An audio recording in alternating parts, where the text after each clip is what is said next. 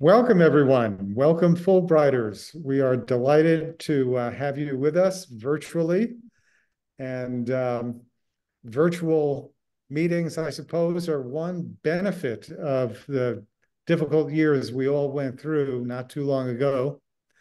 My name is Dr. Bob Gervasi, and I have the honor of serving as chair of the board of directors of the Fulbright Association. And I'm also joined by Dr. John Bader, who is the executive director of the association, and Dr. Will Vocke, who is the treasurer and chair of the finance committee. And he is really stalwart because he is tuning in from Taiwan, where it's a little advanced time-wise from us. And I think he probably just got up. So good to have you all. I should mention, I just started my term as chair of the board of directors of the Fulbright Association, and it is truly one of the great honors of my whole career. I have had the honor and the privilege of holding the title of president of actually four higher ed institutions in my career. First, the Institute for Study Abroad in Indianapolis, then Quincy University in Illinois, then the Ohio Dominican University in Columbus, Ohio, and most recently as an interim president at the University of Mount Union in northern Ohio. I have to say, however, that being involved with the Fulbright Association has truly been a highlight of the last really 4 or 5 years when I first got to meet John Bader. So I don't know how long you all have been involved with the Fulbright Association, but we are so glad you are here tonight, and we encourage you to continue to stay involved and to encourage others to do so as well.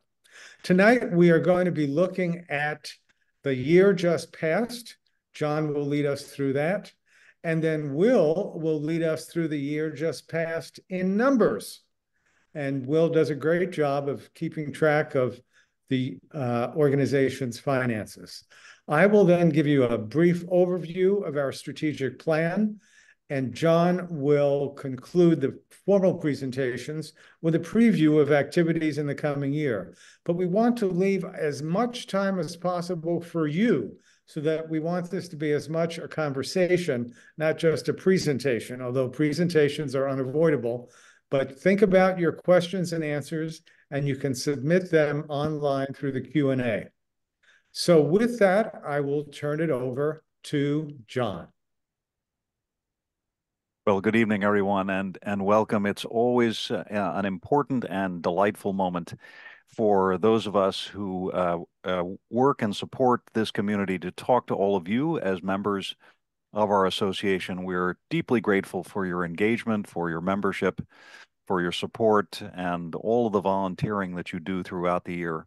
Indeed, that your life is an extension of the program in so many ways, and we're gratified that you're here with us. As Bob mentioned, I'll be walking through a couple pieces summarizing what the work we did in 2023, but of course we're happy to, in the Q&A session, talk to you more about particular programs you'd like to hear more about and the like. So let's get started.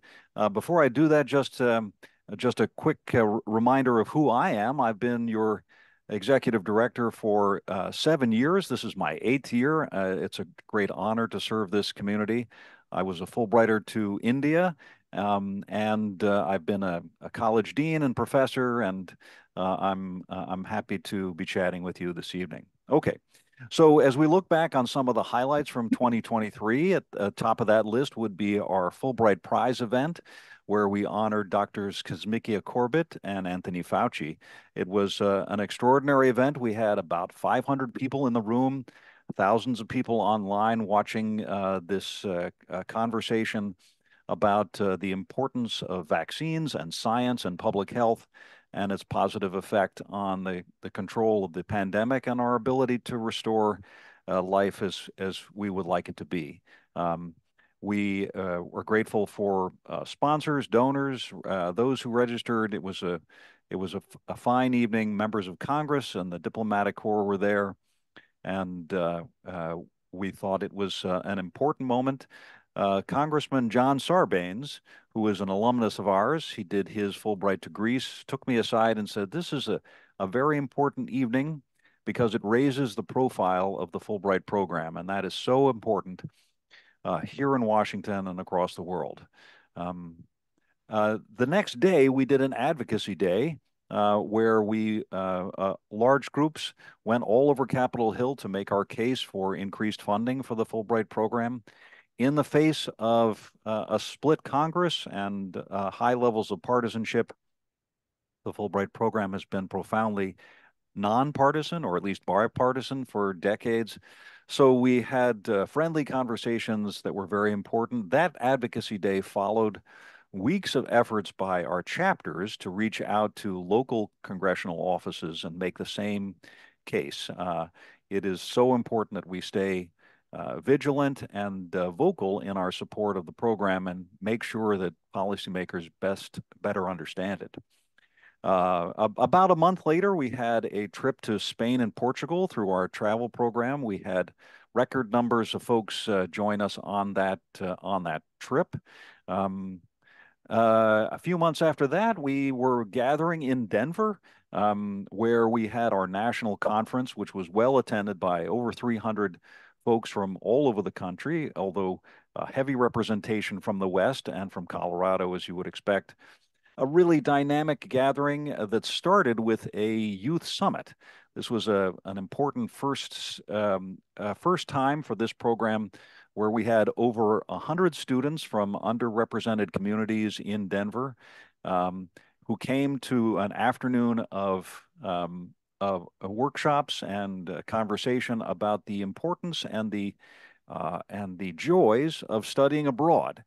One of our important initiatives this year was the Youth Summit, and Leland Lazarus and Wen Kuni Siant who are now both on our board. Leland was already on our board, led that important effort as part of our a really crucial DE&I initiative.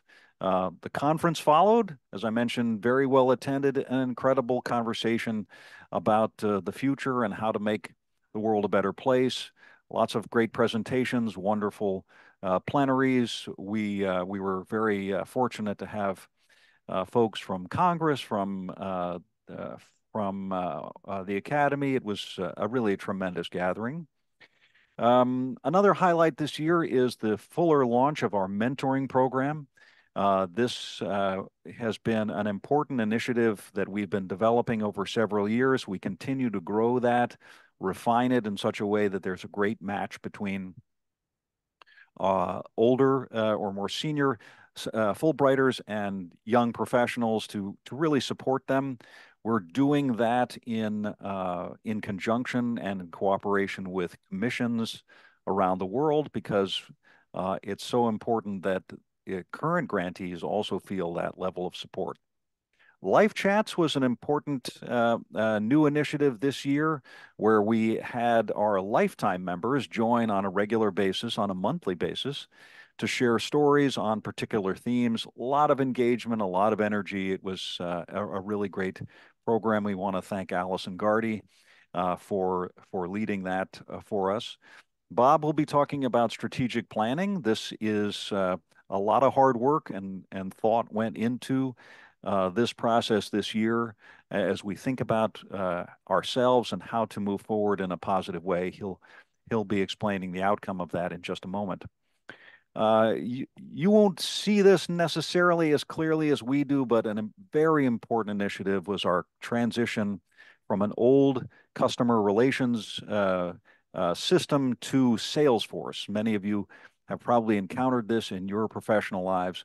We now have a much more professional, interactive, and future-proof and adaptable database. This will allow us to better know who you are, better serve you, make it easier for you to interface with the FA at all times. A really important moment.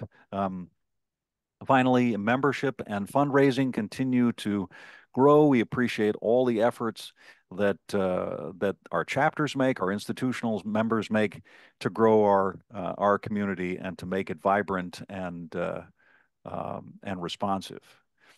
One more slide here, just to highlight the important work of our chapters. Our chapters do extraordinary work. They're really the foundation of our organization. This year, a lot of vibrant new programming across the country. Much of that programming is funded by a grant from the State Department's Bureau of Educational and Cultural Affairs, ECA. ECA has been funding chapter grants for many years, and their generosity and commitment to the growth and engagement of our chapters is essential. And we're grateful to our colleagues at ECA for their support and collegiality. In Denver, we awarded many of our chapters and leaders with our recognition of their outstanding contributions to our community. You'll see them listed here on your screen, of course.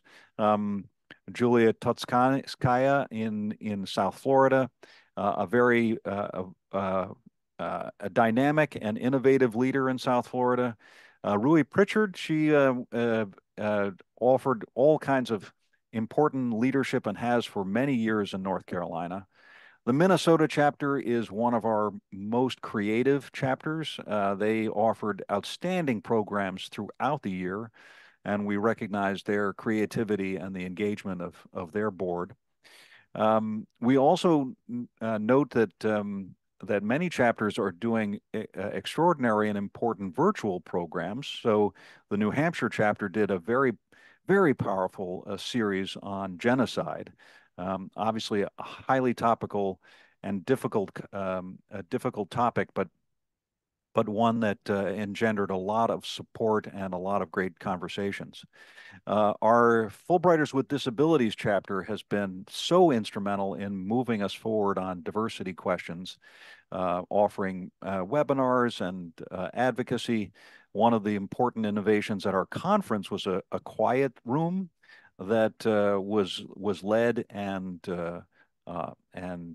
staffed and populated by folks from this particular chapter. So we're grateful to them. Glenn Harrison has been an important advocacy leader in Arkansas for many years.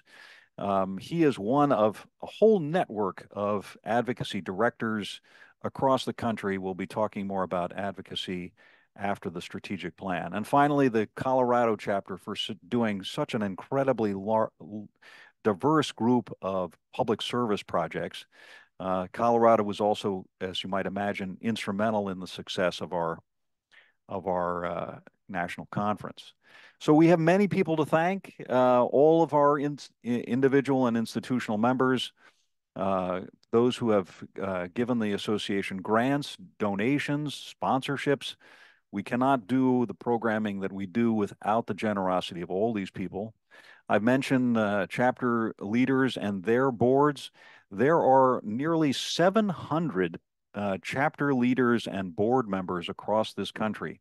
We now have more than 60 chapters across the country in 43 states. It's an extraordinary community of volunteerism, and we're so proud and so grateful. Advocacy volunteers, both at the chapter level and at the national level, very important, as I mentioned, to speaking up for Fulbright. Our national board members, you're seeing Bob and Will right now. You're not seeing the 18 others who give their time, treasure, and talents in so many ways. In the background, you just don't see how important they are to our success strategically, politically, financially, and much, much more. And then finally, our travel program subcommittee members who have been so important in the development of that travel program. So with that, I'm going to hand it over to Will. Will is the retired director of the program in Taiwan.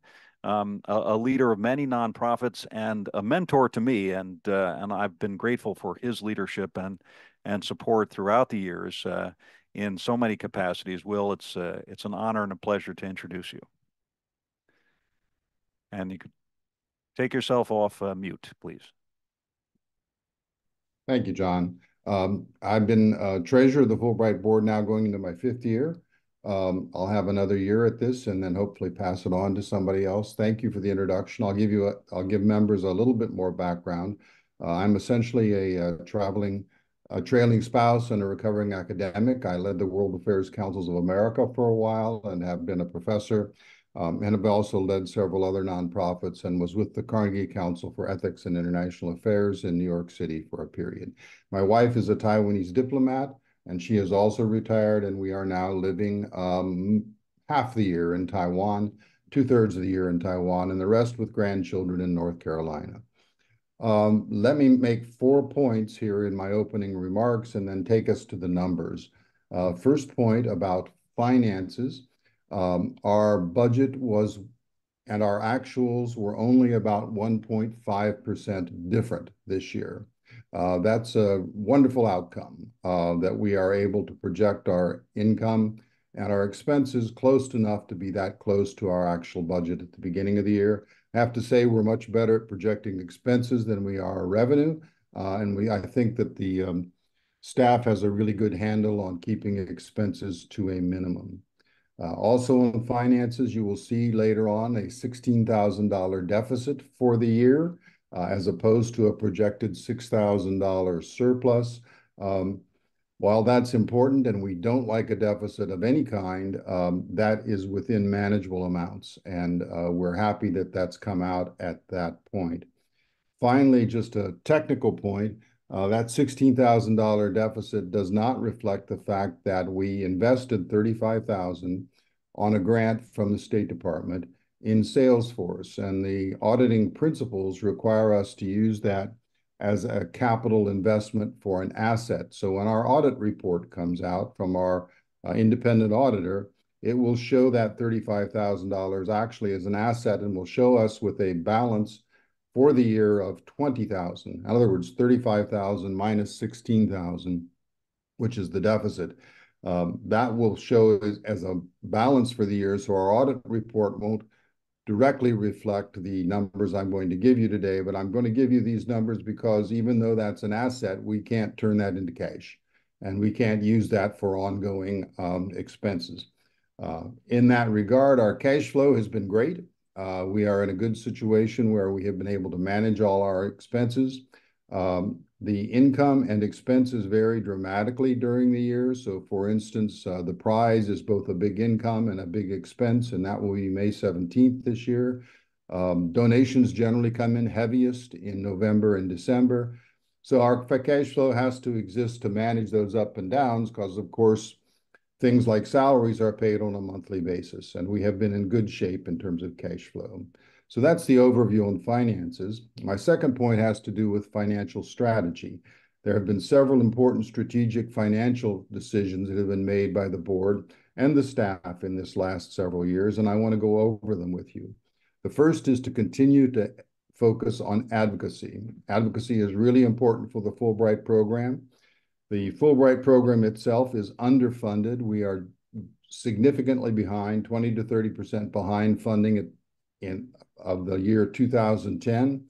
If you think of that including inflation, and if we go back a long ways to the 50s and 60s, we're even much more dramatically behind the funding then. And it's important to keep Congress involved and understand about the funding for the program. In fact, the program would be much less successful if it weren't for the fact that 1/4 to 1/3 of the monies in the program are now generated overseas by the commission countries, the 49 programs that have commissions. So advocacy is a crucial part, and advocacy doesn't generate any income. We have to generate income otherwise to cover advocacy. For the prize, we decided to run a 3-year trial to do the prize every year, both as an instrument for visibility and also as an instrument for income. This is our 3rd year in that, and that's something that we have invested in. Thirdly, in terms of financial strategy, we decided to try to finance a full 6-person staff of professionals rather than relying on kind of the rotating group of young people that often run through nonprofit offices in Washington, D.C. We believe we have got a good staff. You have to pay a good staff well. And in order to fund the prize and fund the staff, we have agreed in terms of a financial strategy to take monies out of the endowment in terms of not the principal, but in terms of the income, the interest and dividends. So we have been funding some of that financial strategy to meet the advocacy prize and staffing issues with endowment income, not principal, for the last 3 years. That brings me to the third point, the endowment. We have taken a position on the endowment in the last several years, which is essentially a hands-off, minimum involvement, market-based buying of Vanguard funds, kind of across the board, 60-40 distribution of equities to fixed assets. And it's believed by the members of the Finance Committee and the board that it may be possible to get a better return on our endowment if we have slightly more active management, and we know we'll get better financial advice. So the board has decided to take half of the endowment and put it with a advisory group. We put out a tender, vetted 4 groups, and came up with Wilmington Trust as the potential manager of 1/2 of the endowment. And we will be doing that in this next year to see if we can get a better return on endowment than we have with the hands-off process. And we're very happy with that. And we're doing it. The hands-off process is an incredibly conservative way to do this. This is a slightly less conservative way, and we're hopeful that that's going to be successful. The fourth point I need to make is about policies. During this last year, the Finance Committee and then the board did a complete 360 review of all our financial policies and updated those. We found out with help from an outside consultant and from our accountants that we were actually in really good shape in our financial policies and in our financial processes. But we updated all those, made them even stronger, and they are part of both a financial policies document, an internal process document, and an employee handbook, which have all been updated and fit with that. And we're really pleased to tell you that we think that the financial oversight of the Fulbright Association is as strong as it could possibly be. Now let me take you to the numbers. John, could you put up the first slide? So this is the revenue allocation for 2023. You'll see that in terms of revenue, the largest piece of those revenues are development, the Fulbright Prize, membership, and chapters. And by chapters, that's essentially a grant from ECA. That's a grant from the State Department. Those have been the 4 big pieces of our income stream. John, the next slide, please. And this is our expenses. And you'll see that our expenses have gone to administration, pass-throughs to chapters, because a lot of that money that comes from ECA is simply a pass-through that comes from ECA and goes on to chapters. This year, it also funded Salesforce, the Fulbright Prize, and the conference. And those are our big expense items. Admin is also 22%. John, next slide, please. I'm sorry if I'm going through this too fast. If you all have questions about the details on it when we come back to it at the end for questions and answers, I'll be happy to do that. This is our 2023 revenue budget versus actuals. You'll notice that under advocacy, there is no revenue. You'll notice under membership, our membership was down from what we budgeted. We need help from you with that. We need help from you going to your institutions and asking your institutions to become institutional members, and from you by recruiting other people to be members of the Fulbright Association. You'll note that the annual conference in October did better than expected, and that was because of very strong sponsorship. The chapters, of course, were more than we expected. We got an extra grant this year from ECA, which helped us with Salesforce.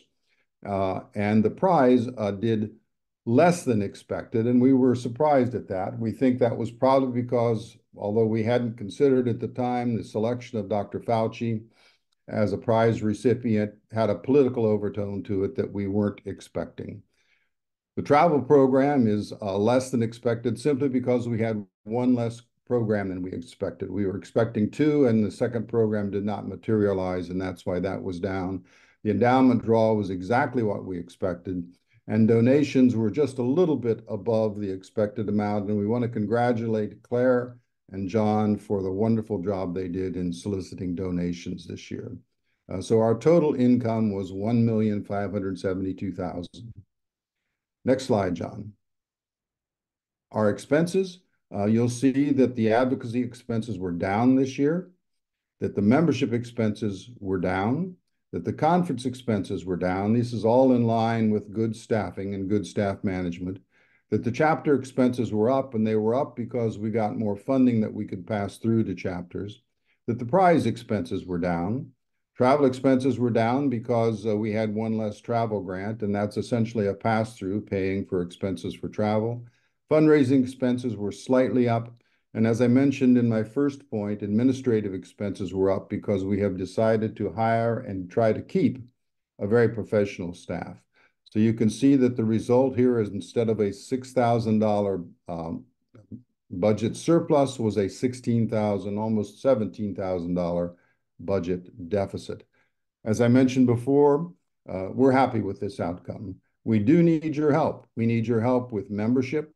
We need your help with donations. You might also consider a legacy gift. We have a new legacy program in place. And if you're able to and interested in it, please contact Claire about the legacy program and make a contribution in your will. It's greatly appreciated. Overall, as I noted, the Fulbright program globally is underfunded. And the Fulbright Association, one of the Fulbright Association's main tasks is try to help create this program to be the small barrier against the kind of conflicts we see occurring in the world now. Senator Fulbright, in creating this program back in 1946, basically, and I'll paraphrase him, basically said that there have been great tragedies in the world with World War I and World War II. And the Fulbright program, the International Education Exchange Program, is one small measure to help prevent those kind of tragedies. And although it's a small measure, it's one of the best measures we have. So I hope that you will continue your support for the Fulbright program and help us in the future. Thank you, John. Thank you, Will. I really appreciate that. Back to you, Bob. Thank you, John. I'm going to briefly outline the results of a lot of work by a lot of people in articulating a strategic plan for the association. I remember a strategic plan retreat that the board hosted in Washington about a year ago, wasn't it? Or maybe, yeah, and it was a really excellent day. So the plan really has three pillars prompted by the organization's vision and mission. The vision statement.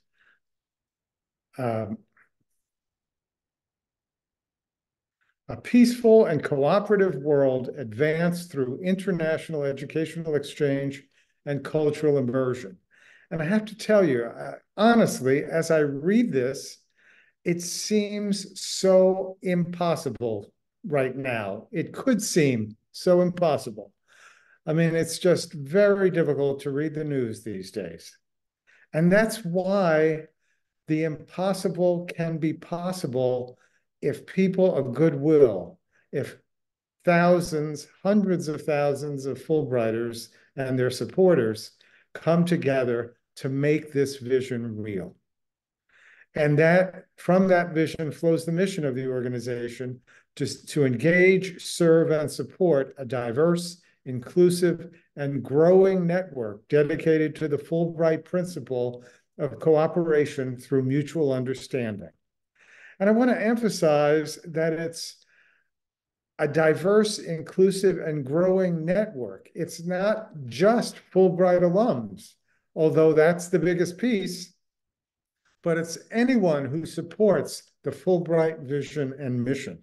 So we want to encourage you to spread the word, not only to other colleagues who have had the incredible privilege of being Fulbrighters abroad, but also anyone who cares about a peaceful and cooperative world. As Will said so eloquently, the Fulbright program is a small piece of that vision, but it is a powerful piece, and each one of us can make it even more powerful. Next slide, please. The first pillar, champion the vision of the Fulbright program. How are we going to advance this vision? Importantly, we want to build strategic partnerships that deepen and broaden the association's existing network and engage new stakeholders. This happened at the Fulbright conference in Denver. I was really impressed with the incredible support of United Airlines in supporting that conference and therefore the association. Develop new digital initiatives that are international in scope, audience, and subject matter to engage alumni worldwide. As I mentioned at the very beginning of the presentation, the Zoom world has its benefits, and we're going to make as much use of online initiatives, digital initiatives as we can. And in just a minute, John's going to give you some very specific ways in which we're going to get that going this year in 2024. Finally, in Pillar 1, share information on the impact of the Fulbright experience with policymakers while reminding them of the original Fulbright program vision and advocating for continued and increased funding support. So advocacy, core to what we want to do on the ground. Next slide, please. Key Pillar 2, increase membership and prioritize diversity, equity, and inclusion. You've already heard this. This basically puts it in writing.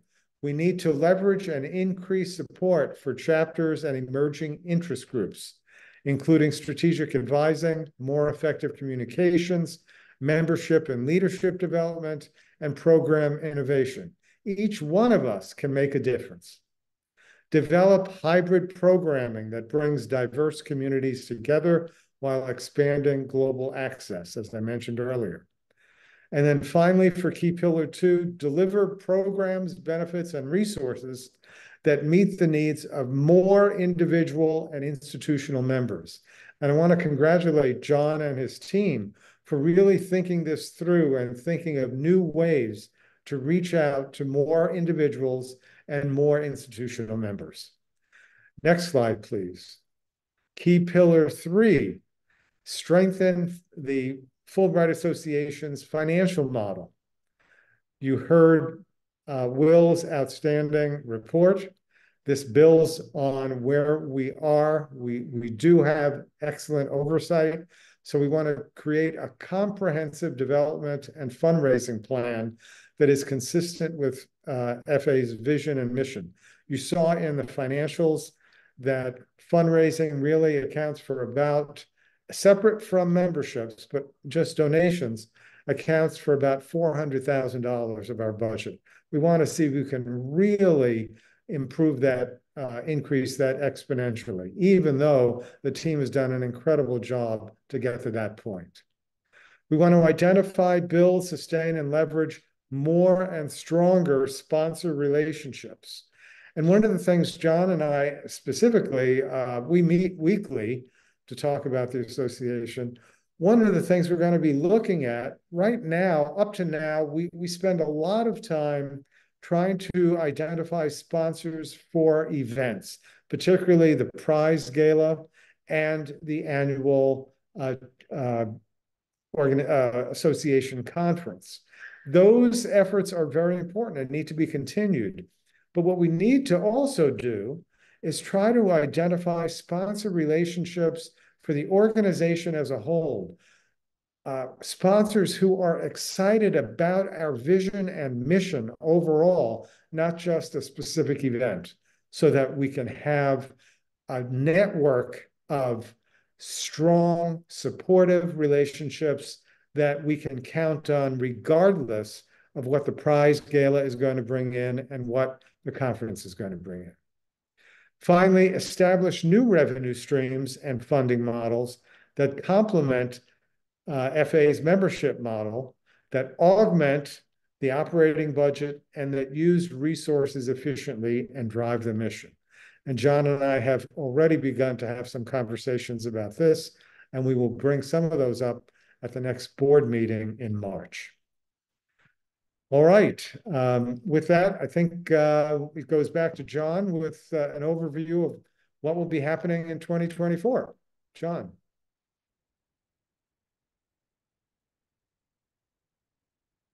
John, are you on mute? I often mock people who forget to unmute, and so I deserve that. Thank you. Oh, that's all right. I just rarely think of you as mute. Touche, touche. I wanted to thank you, Bob, for a great presentation on our strategy, and also to underscore that that is a multi-year strategy as we think about our growth over a 5-year period. Each year we'll be revisiting the success of that strategy as a means to growth and success and advancement of our mission. My team is charged each year with an implementation plan and then executing on that plan. And so I'll, for a few minutes, give you a quick sense of what we're going to be working on this year. We are now at about 20 minutes before the top of the hour. I should have this done in 4 or 5 minutes, and therefore we'll have 15 minutes or so for your questions. Do be sure to put them in the Q&A rather than in the chat, in order for us to go ahead and answer those. And Munir will help us take a look at those in just a few minutes. Okay, some really exciting things coming up for our community in the coming year. In no particular order, we are awarding the Fulbright Prize this year to Gary White and Matt Damon. These are the founders and leaders of Water.org and Water Equity. These are institutions that have very effectively, over a number of years, promoted safe water and better sanitation for millions of people around the planet. Obviously, Matt Damon is more famous for his work in Hollywood, but he is at heart a philanthropist, and his partner, Gary White, the two of them have done amazing work around the planet. It's not as well known, of course, but Gary is an incredibly innovative philanthropist and leader. It's an amazing team, and we're excited to acknowledge their work at the prize May 16th here in Washington. I can talk more about that. I could talk about that all evening, but I'll move on. We are going to be doing advocacy a slightly different way this year. We want to, a lot of our programs need to be more accessible to our members. So rather than just having events in one particular city or another, we want to be able to offer some digital opportunities. This is what Bob was making reference to just a minute ago. We want people to be able to participate even if they don't have the time or the resources or cannot make the distance to join us. Advocacy will be taking place at 2 levels.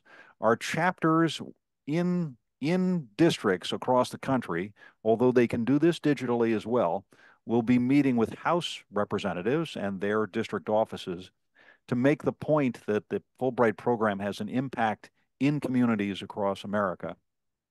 Our national effort will be focused on the Senate. We've decided that there are so many senators across this country who do not know the Fulbright program well. We have focused a lot of our efforts in the last couple of years on appropriators.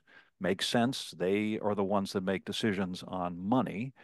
But now we think that's too much of a political vulnerability. We have to expand our vision on this and increase the number of folks we talk to. We're going to be launching later this year what we call the Fulbright Ideas Exchange. This will be an effort to draw from the full Fulbright community across the globe their ideas, policy solutions, research findings, stories, and more, and then share those out in social media. Again, this is an opportunity for people to engage digitally from wherever they are, and a unique opportunity for Fulbrighters outside of the United States who could never come to, say, our conference, a chance to contribute their thoughts about the future. We'll be doing, as promised in the strategy, a hybrid conference. This will take place in October. We're doing this in two pieces. It's not a classic hybrid where you're doing this simultaneously. We will have a digital conference first in a week of October. In just a second, Munir is going to launch a quick poll that we want to take of your thoughts on this. And then on October 26th, Saturday the 26th, we'll do an in-person day conference that really stresses the social aspect of being together. So what I'm going to have Munir do is go ahead and launch that very, very quick poll. Let me explain what we're asking. What we're asking you to do is to tell us, as we schedule this digital, what would be your preference? We've given you 3 sets of dates. You can choose any or all of these. So it would be on a Wednesday or Thursday. In other words, everything during a weekday. It could be Friday and Saturday, obviously straddling a weekend, or it could be just a weekend itself. So go ahead and keep registering for that. It's really exciting to see those numbers change. Isn't that interesting? I'm watching it live, and it's a bit like watching a horse race right now. So we'll announce the results of that in just a minute. Let me move on quickly. Throughout the year, we'll have chapter events. Those, as mentioned, powered by an ECA grant, which we greatly appreciate. You should check out our calendar. It is jammed every month with chapter events across the country, give you a sense of all the things that are going on, and please attend those events as they're near to you. We're working on opening new chapters and interest groups in Riverside, California. We have a group representing community colleges. We have 3 new states, Wisconsin, Wyoming, and North Dakota. We're really excited to expand our state reach. West Texas, we already have 4 or 5 chapters in Texas. Texans apparently cannot get enough of this association, so we're super excited about that. And then our list of 6 interest groups, country-based interest groups, will grow by 2 with India and Thailand. The response to these 2 new countries has been amazing. I am an alum of the India program, as I mentioned. The interest in leading and engaging with other folks connected with India is so inspiring. I'm so happy about that. And finally, a call to action. My colleagues, both Bob and Will, have suggested ways that you can get engaged, and I'm repeating some of the things they're saying. In mid-February, our new Salesforce member portal will be open for you to go in and update your profile. We need more information about our alumni to better address their needs.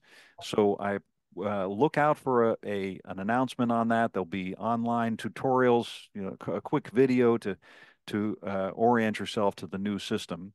As Bob mentioned, so did Will. Please promote us to your friends, your cohort of other Fulbrighters and your university.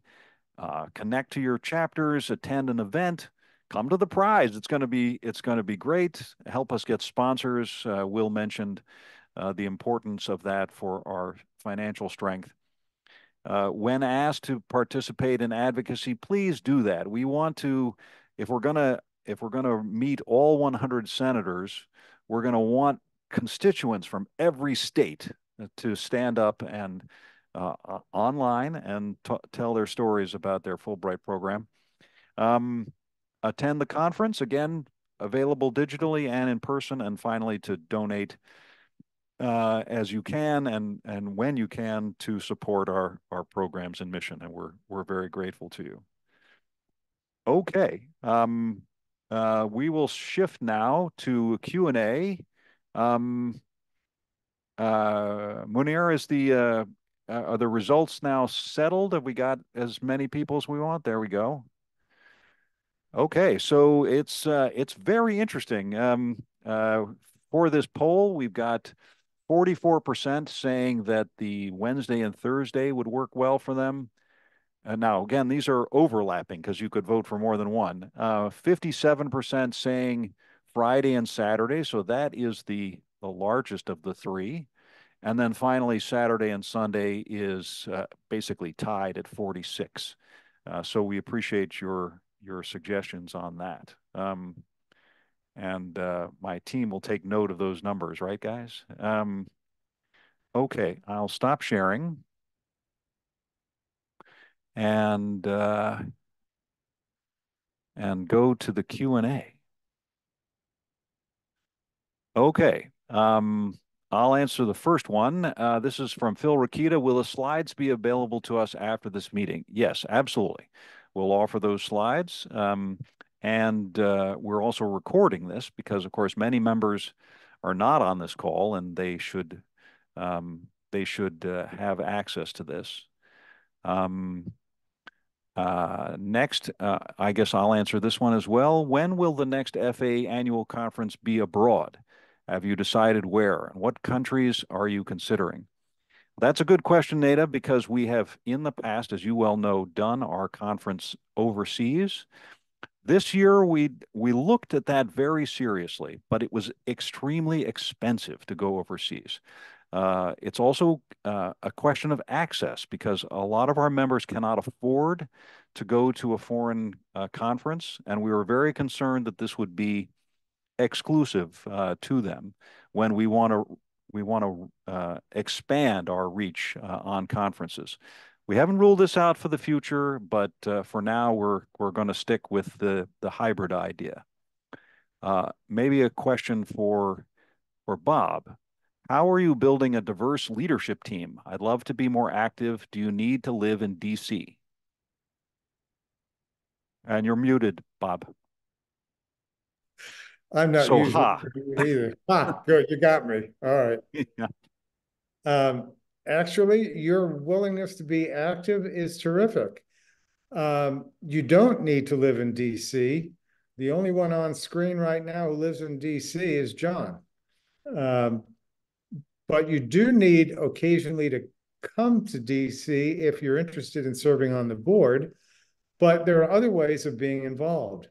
John, who on the staff would be the best person for Vicki to talk to about specific ways to get involved?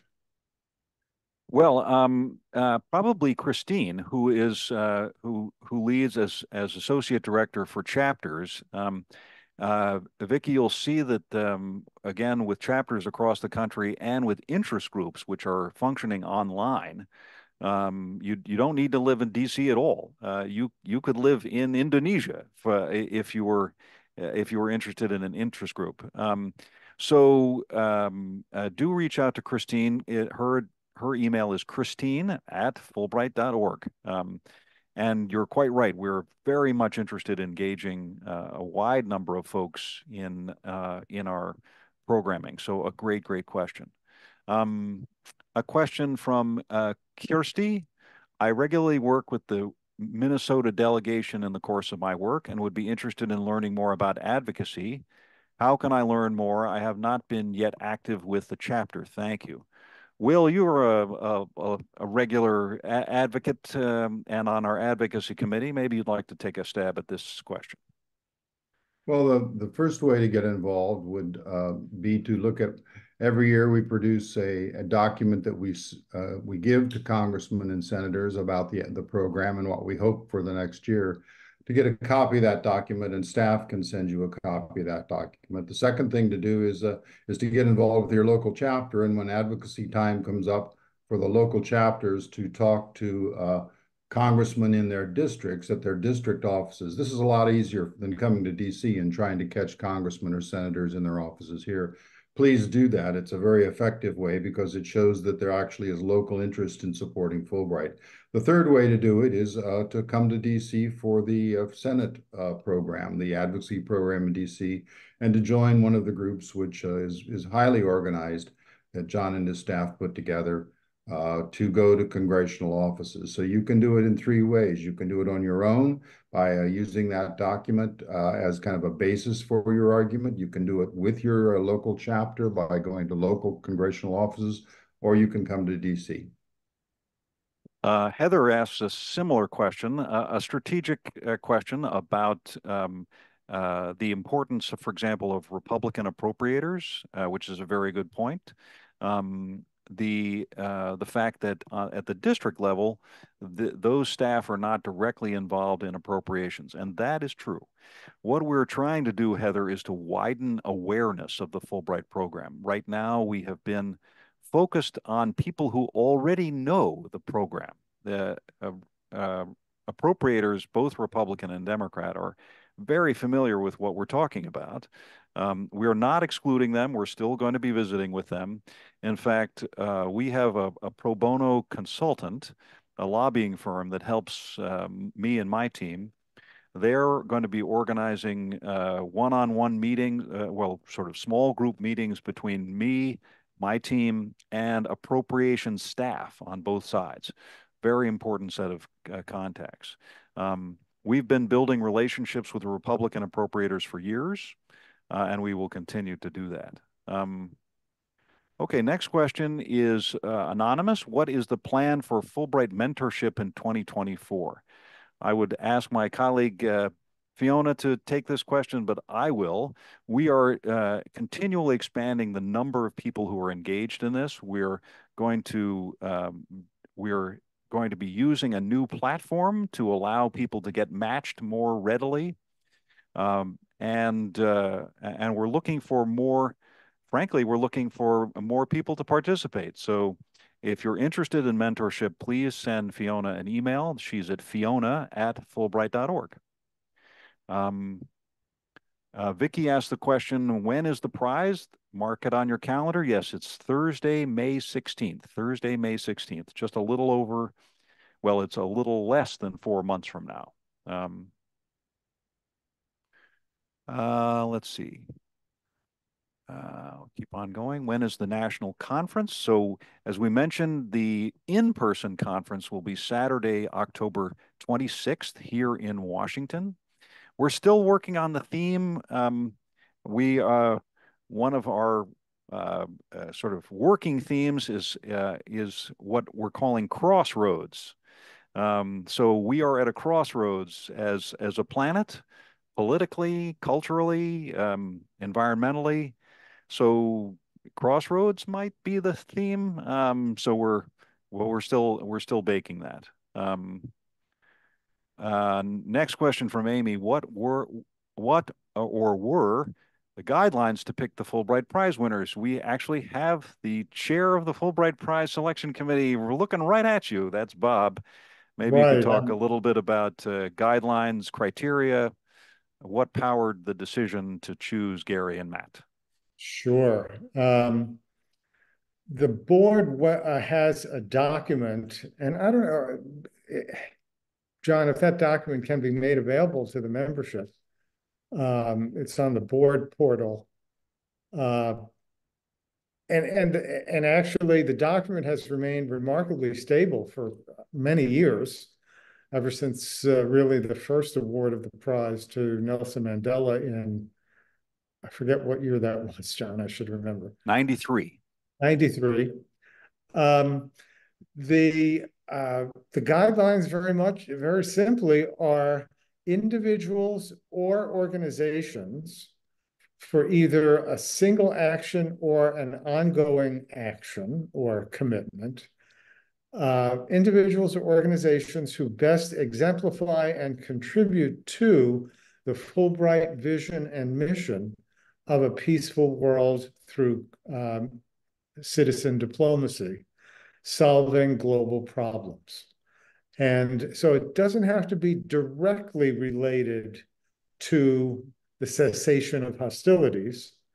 And in fact, we had a lot of conversation around that because water.org is about world peace through access to basic water and sanitation.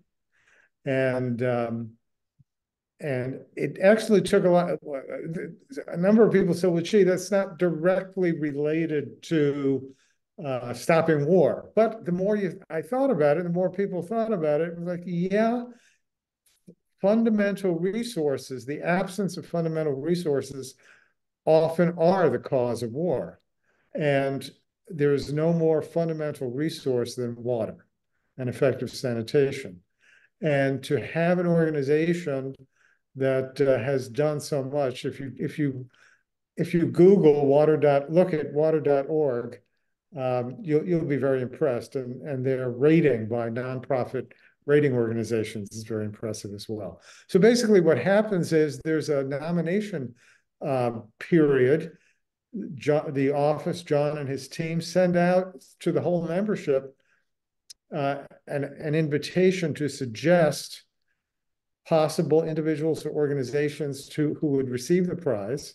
And then there is a committee composed, the majority of whom are board members, but there are also other members invited to join the committee on an annual basis. Last year we had the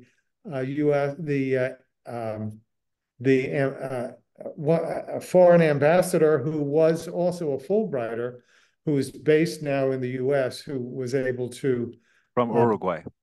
From Uruguay, yes, was able to be part of the committee. I will no longer be chair of the committee since I'll be chairing the board, but we will have excellent leadership next year. And you should then be seeing an invitation to suggest names in the not too distant future, really. Agreed.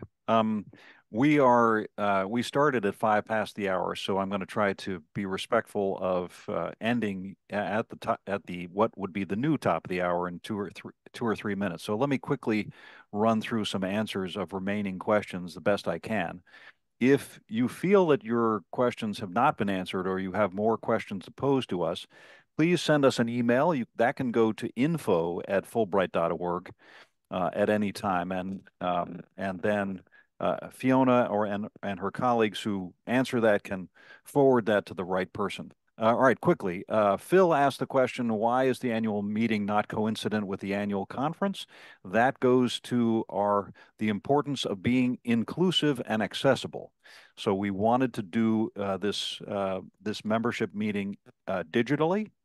We also felt that it would be better and more accurate to report to you end-of-year financials with the books closed. So that's the reason why we did this on February 1st and not earlier. Our final financials were closed about a week ago, and those were the numbers that Will reported to you. My chapter is not very active. Can I still stay active? Absolutely. We've given you a number of opportunities digitally to be involved.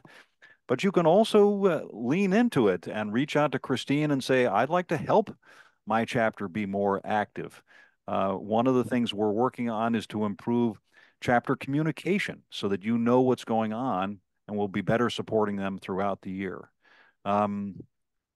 Let's see. Regional conference. Yeah, I would love to offer a regional conference, but we think, again, that access is a critical question. Could we do it on various themes? Absolutely. But I think that Fulbright Ideas Exchange will be a good place to do that. Let's see. Some of these have already been answered. Irene asked the question, to which of your missions should a potential donor best direct a donation of $5,000? Or is it better to mention several areas to direct funds? Irene, we can talk to you offline on this. You could talk to me, or you could talk to Claire at Fulbright.org. She is our philanthropy director. The answer to that is our preference is for an unrestricted gift to our general fund. But if you would like to have a conversation about how to restrict your gifts, we can absolutely do that. We want all of our donors to be happy with what we are doing. Let's see, I'll just do two more questions. Is the travel program to Nepal going forward? Yes, right now we have every indication that we can do both sides of the Nepal trip. The earlier part of the trip is a little under registered. The what's called the cultural piece is a little bit better registered. So we're quite confident we'll be able to do both of these in the spring. Let's see, let me jump down to a good question about engaging younger folks. This is a high priority of the association, is to be, and this is vital to our future. We can't survive as an organization without young leadership and without engagement from young people. Bob, would you like to comment on that and then perhaps draw us to a close? I mean, I don't know what I can say, except that it is a very heartfelt desire for all of us to engage younger people. That's why I've been in higher education for most of my career. I guess if you've seen, well, let's not think of older and younger. Let's just think of all of us here on the planet for a relatively short time who want to work together for the good of all to build a peaceful world. Don't let age be a barrier, just as you don't want any other piece of identification to be a barrier, whether it's religion, race, geography. It so happens that older Fulbrighters probably have more time, but it doesn't. But if you have time, that is terrific. Just forge ahead. You will be warmly welcomed. And I'm happy to talk to anybody offline about this, because encouraging younger people to get involved is really a passion of mine. I will note that our membership for young professionals is only $30 a year. That's a very low number. We have a lot of chapters who need young leadership to energize and to offer new ideas. So there are lots of chapter opportunities. Let me let Will sign off as well, and I'll say goodnight to all of you in just a second. I just wanted to make a point. Please. That you might think from the fact that the three of us are old white guys on this call that the board is not interested in diversity and inclusion. The executive committee is much more diverse, 6 people on the executive committee, and the boards, and particularly the intake of new members, is much more diverse. Fulbright, as you know, had a reputation of being a segregationist. Not only a reputation, but a reality of being a segregationist. And his obituary from the Washington Post said that there were 4 great issues of the day that Fulbright was involved in. One was McCarthyism, and he was on the right side of McCarthyism, on the correct side, I should say, of McCarthyism. Second was the Vietnam War, and he opposed the Vietnam War, and it was on the correct side of the Vietnam War. The thing that he is known for around the world, of course, is the international education and the Fulbright program, and that was a wonderful achievement. But his role as a supporter of segregation was something that would keep him from being recognized as one of the great men of our 20th century. And we want to acknowledge that, and we want to acknowledge that background of Fulbright, but we don't want it to take away from the wonderful impact that Fulbright has, the Fulbright program has, in terms of international education and the issues Bob and John talked about promoting world peace. And we do want you to know that we are very seriously concerned about the issues of inclusion. Thank you very much. So just speaking for my colleagues, I'll thank you all again for your engagement, for your membership, for your support, all that you do all year long. Thank you for joining us this evening, wherever you are. Please spread the word, get involved, and we look forward to seeing you very shortly. Thank you all. Good night, everybody. Take care. Be well.